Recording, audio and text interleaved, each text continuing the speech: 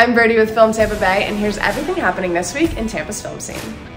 Are you ready to rock? Did you know Wild River Brewing Company hosts tribute band concerts every weekend? Theo Wells is producing a documentary all about these bands, and you can be featured as an audience member if you attend one soon. Check out their website to see which bands are coming up. The Gasparilla International Film Festival is coming up, but there's still time to enter your film. Go to gasparillafilmfestival.com to submit your film before the extended deadline on January 15th. This is GIF's 17th year of showcasing incredible works of visual art, and you can be a part of it. What are you? I'm Batman. Batman '89 will be playing at the Strauss Center next week. But wait, the screening will be joined by a live musical accompaniment. Check it out January 20th at 8 p.m. Check out Alabama Story performing at the Strauss Center from January 11th to January 21st. This play is inspired by true stories from Montgomery, Alabama in 1959. It's all about racial tensions, book banning, and true love in the segregated South.